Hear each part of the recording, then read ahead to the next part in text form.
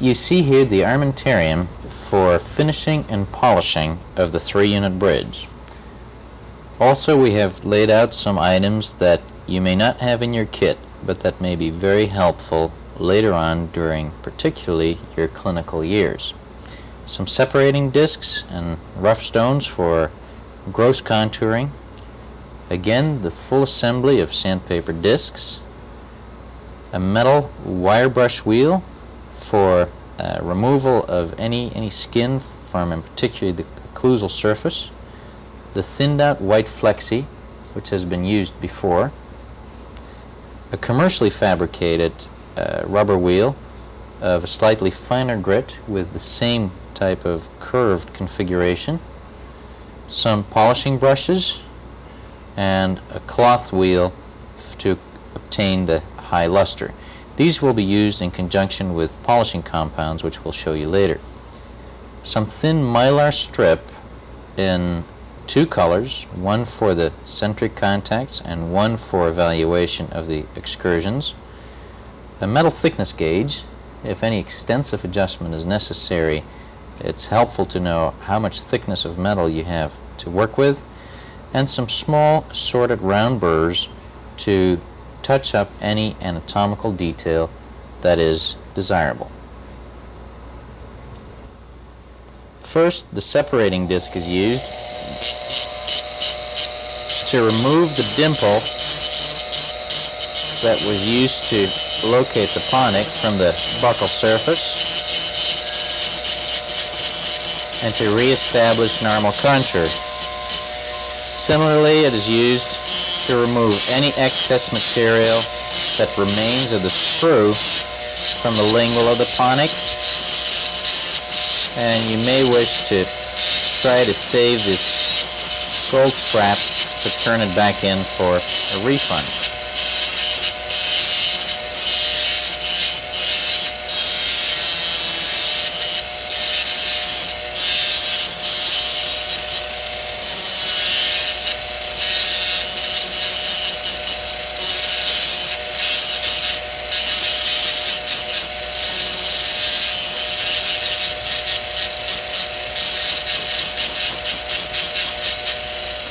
Once normal contour has been re-established, you're ready to proceed with the next abrasive, the sandpaper disc.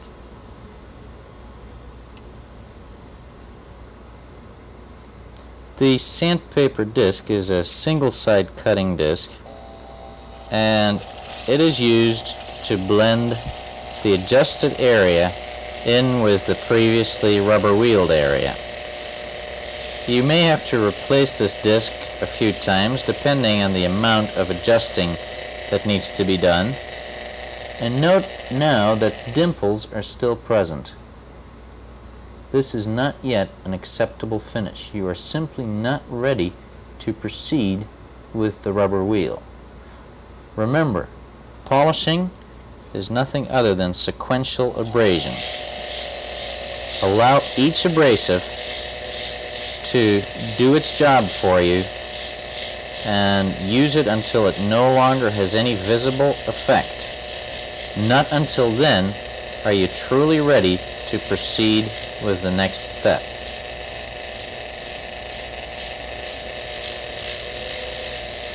If, as here, the disc is folding over, it is at the end of its useful life and it should be replaced with a fresh disc. And the process can continue. In this case also in the lingual aspect, of course, where additional adjusting is necessary in the area adjusted where the sprue was attached. The cervical shape of the connector should be as convex as is possible, as was shown earlier in the cross-section during the waxing phase. If it is somewhat flattened off, like between the ponic and the molar, a disc may be in order to give it the convex configuration to facilitate maintenance and cleaning by the patient. The same shape is given to the mesial connector.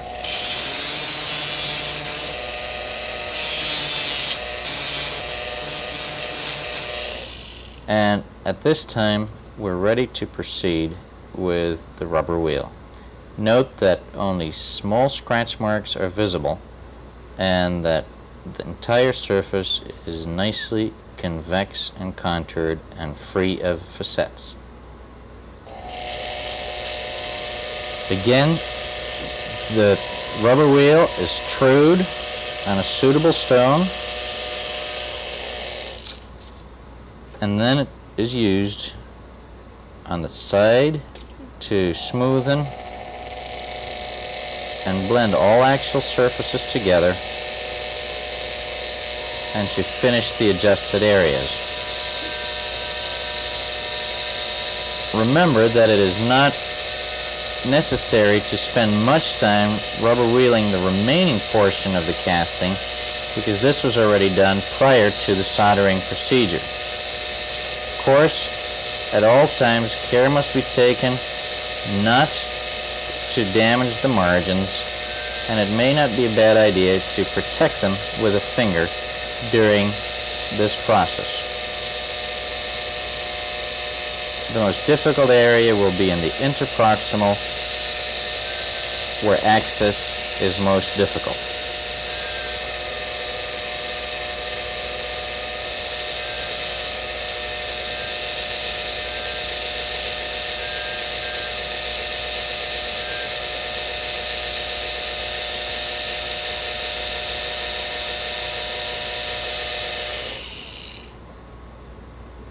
This is the type of rubber wheel finish you should obtain.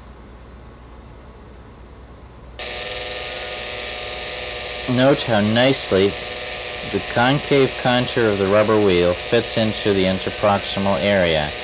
It's a good idea to have the crown positioned on the die to give you another way of holding and manipulating the bridge.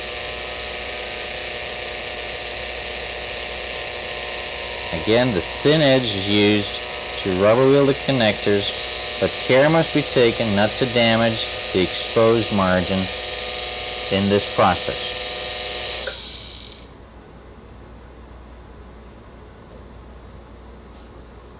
The axial walls were used with the thinned out rubber wheel under relatively high pressure and somewhat slow speed. We have not finished the margin yet, and the original skin is still present. Change the position of the rubber wheel at this time, and at very slow speed remove the last bit of skin, rubber wheel right to the margin, and pull back. Try not to spend too much time doing this, since otherwise an under-contoured restoration will result.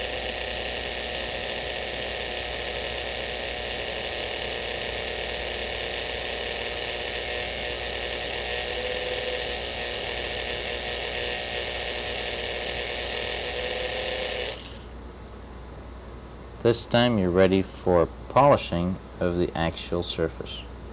The difficulty presents in the interproximal area, where access is much more difficult to accomplish.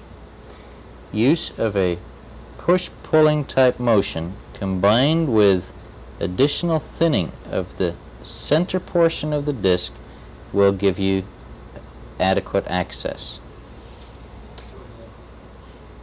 Once the disc has been thinned to fit better into the embrasure, again at very slow speed, the last bit of finishing in the interproximal area can be obtained. Similarly, from the other side, making sure that the wheel runs from gold to die rather than vice versa, the last little bit of finishing is performed.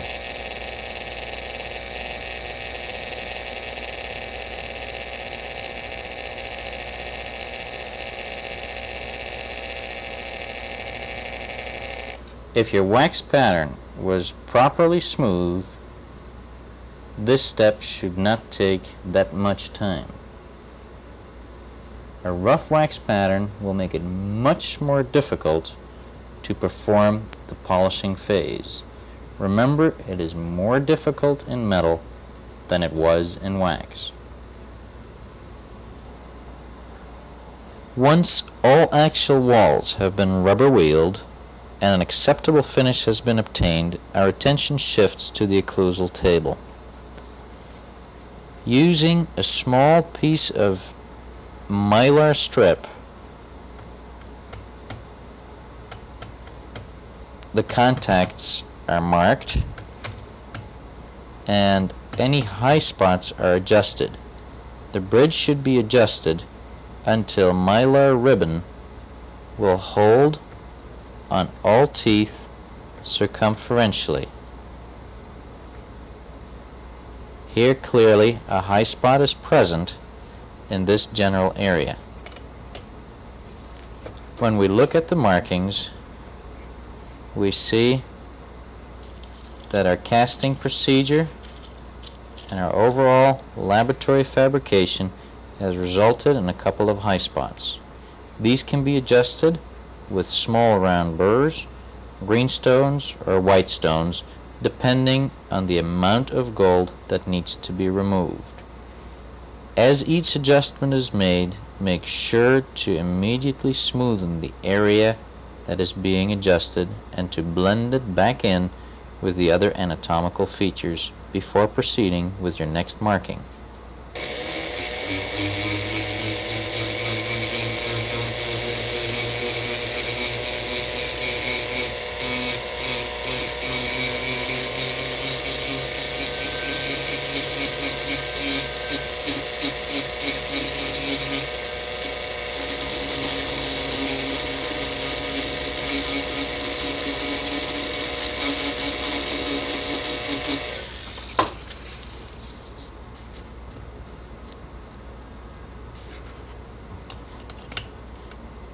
Your miller's forceps will help you hold the tape parallel to the length of the arch, and the adjustment process continues until your ribbon holds on each of the teeth.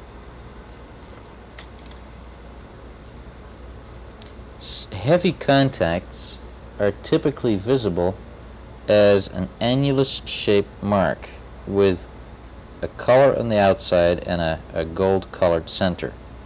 Such marks are lightened up, and you may wish to use a small round burr or a very fine-cutting white stone for this final adjustment.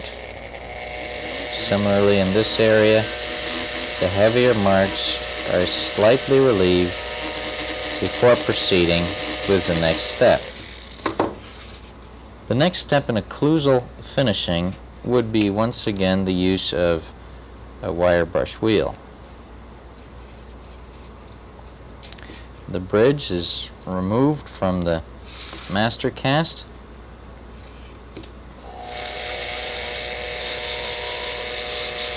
and the wire brush wheel is used to obtain a preliminary finish.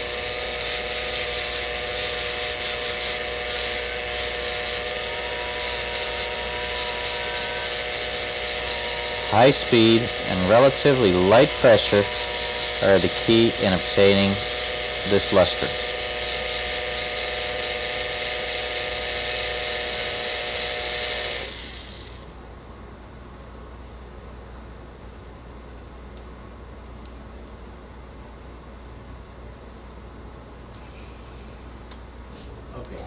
A small round burr is used to accentuate any fissures and grooves that may require additional refining prior for the last step being the obtaining of the high luster with tripoli and rouge.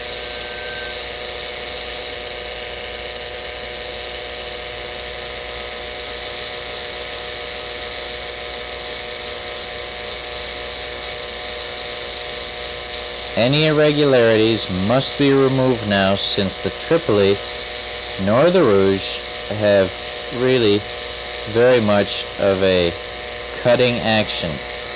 They merely will increase the luster on the completed prosthesis.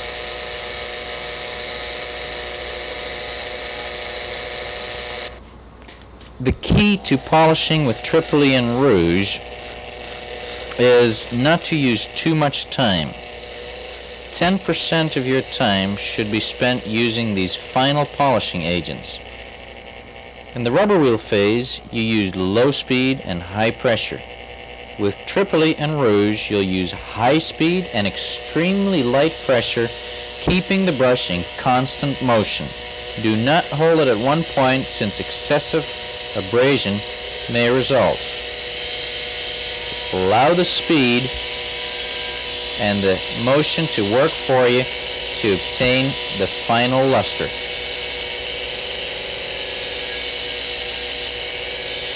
Right to the margin and back.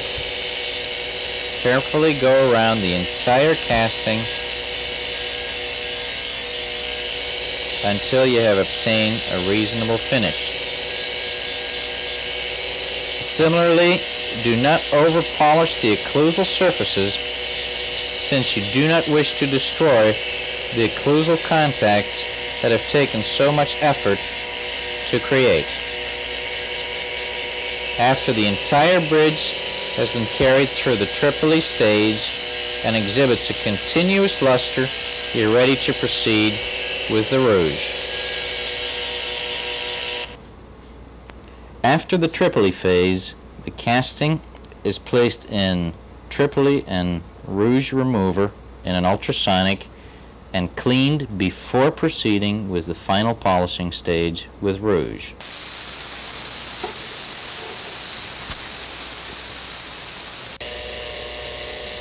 A new brush is used for rouge. You really should use separate brushes, and again, extremely high speed with very light pressure will give you the final surface finish to be given to the restoration.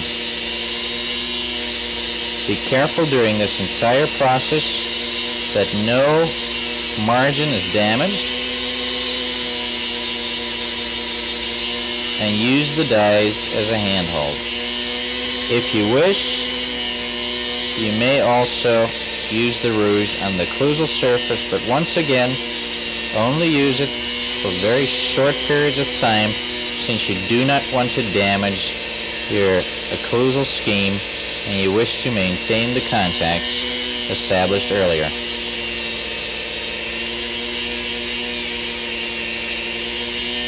This time, we're ready to clean the bridge once again and place it in our patient's mouth, or in this instance, the dentiform.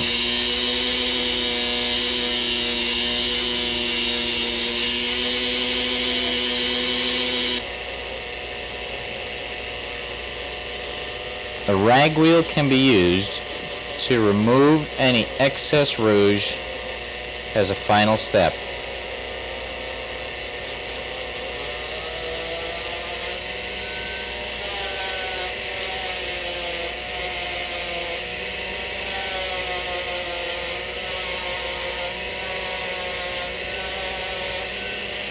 Care again must be taken not to over-polish the margins and to truly obtain the most optimal and continuous luster. At this time, the bridge is ready for try-in. The completed bridge after cleaning is again positioned on the dentiform and inspected for marginal integrity. Note that the point contact has been reestablished at the crest of the ridge.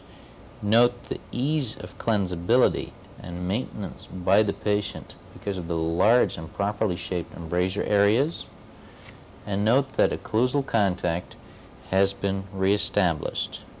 You can use two colors of ribbon, red and black, to verify the absence of excursive interferences and the presence of centric stops.